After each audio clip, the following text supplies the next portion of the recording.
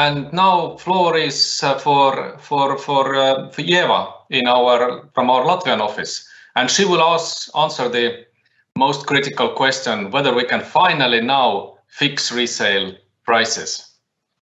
So the floor is yours. Thank you, Kapo, for the kind introduction. Ladies and gentlemen, I'm very honored to be here today and speak to you on the fixing of resale prices.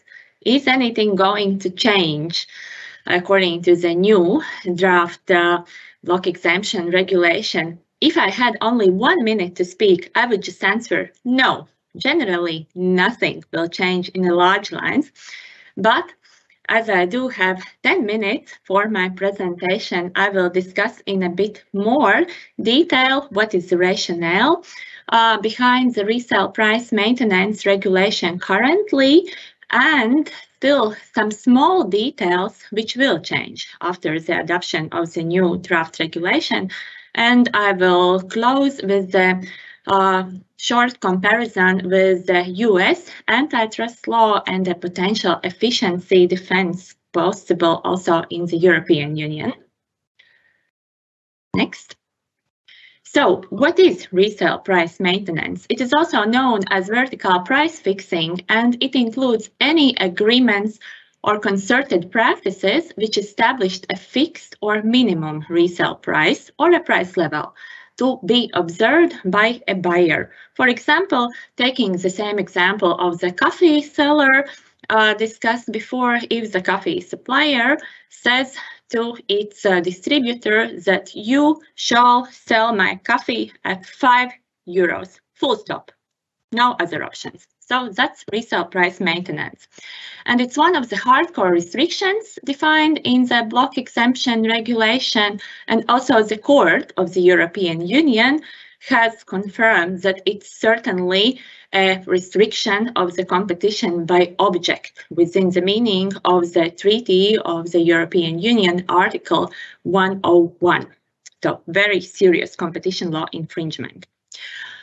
It can be established in real life through direct or through indirect means. Direct means would be straightforward contractual provisions, providing practices that provisions that the price should be at a certain fixed or minimum retail level. So that's a clear-cut and very straightforward restriction.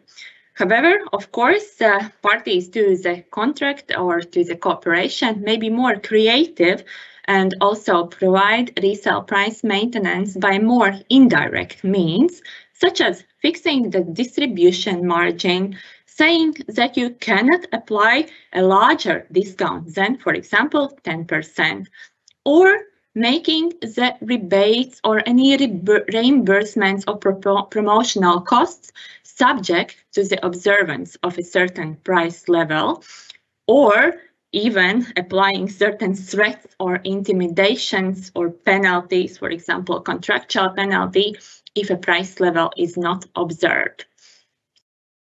Next, please. And why is resale price maintenance considered a hardcore restriction? Why is it so bad?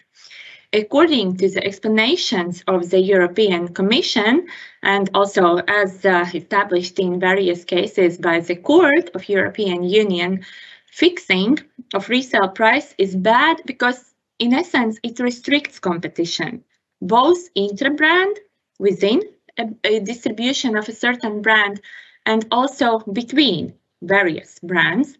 For example, it can even eliminate intra-brand price competition by preventing distributors of the same supplier from lowering their sales price for this brand. For example, returning to the same coffee example, certain brand coffee will cost the same exact price in all the coffee shops. Wouldn't it be boring? It would, and it would also restrict the competition.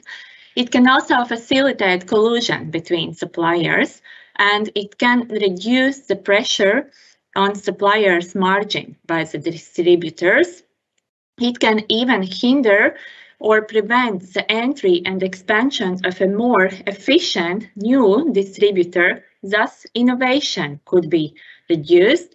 And finally, within inter-brand competition, resale price maintenance can also be used as a tool by the supplier to enhance its market power and to foreclose smaller rivals. So not good for the competition, and that's why it's a hardcore restriction. Next. This also explains why in large lines, in essence, the regulation will not change according to the new draft block exemption regulation. Price fixing remains a hardcore restriction, prohibited, and its legal definition does not change in essence. Next.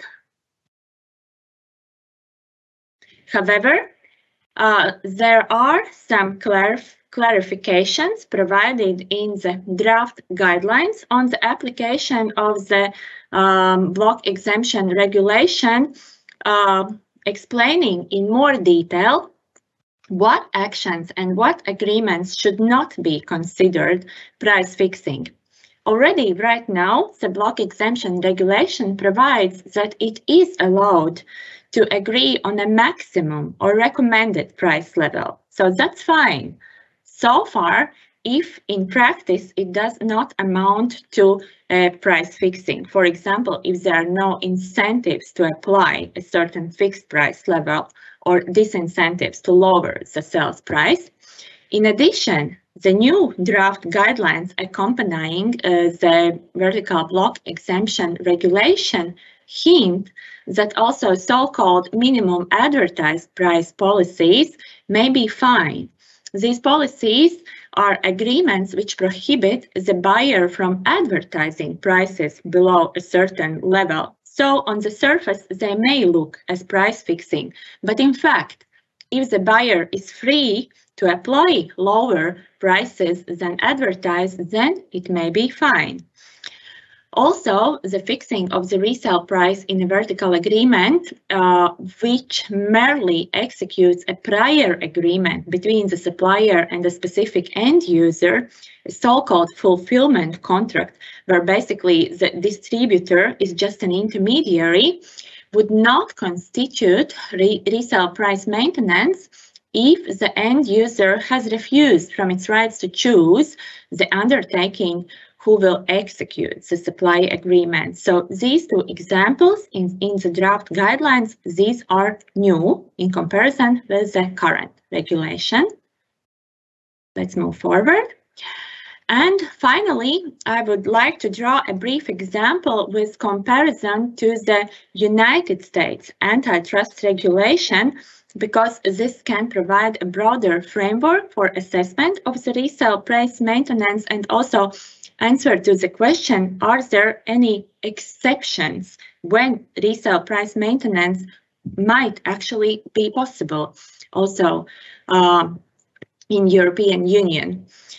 Under the US law, resale price maintenance is not considered unlawful practice as such anymore, although previously it was. However, in year 2007, the Supreme Court overruled the previous case law and held that vertical price restraints, such as minimum pricing, are not unlawful per se, but rather must be judged under the rule of reason, meaning assessing their actual and practical impact to the competition law. Is anything possible like that also in Europe? Next. In fact, it is. In fact, also in Europe, it may be possible to discuss that exceptionally resale price maintenance may lead to efficiencies. For example, these may be cases such as coordinated short-term low-price campaign, where the supplier agrees with several distributors that for a short, specific time, the price should be at the same low level. It can be also a case when introducing a completely new product, where fixing a price at a certain level may be an incentive to introduce the public to this new product. or also encouraging certain pre-sale services by distributors. All these examples are also mentioned by the European Commission in the guidelines as examples where potentially companies may claim that resale price maintenance may lead to efficiencies, thus legally invoking the Article 101, Part 3 of the Treaty of Functioning of European Union. But we may ask, is it possible, even if price fixing is a hardcore restriction? Next. The draft guidelines on application of block exemption regulation confirm that yes, we can.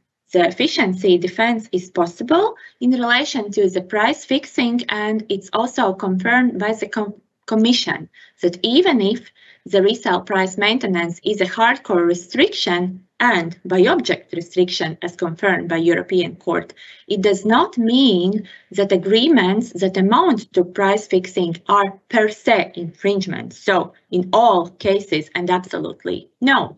The undertakings, the companies may argue that at a certain case, price fixing is enhancing the efficiency.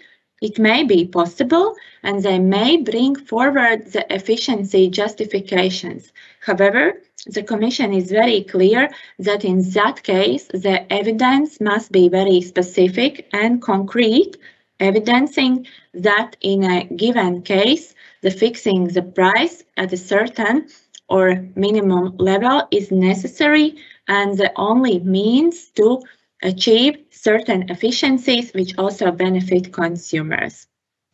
So that concludes my presentation. Thank you.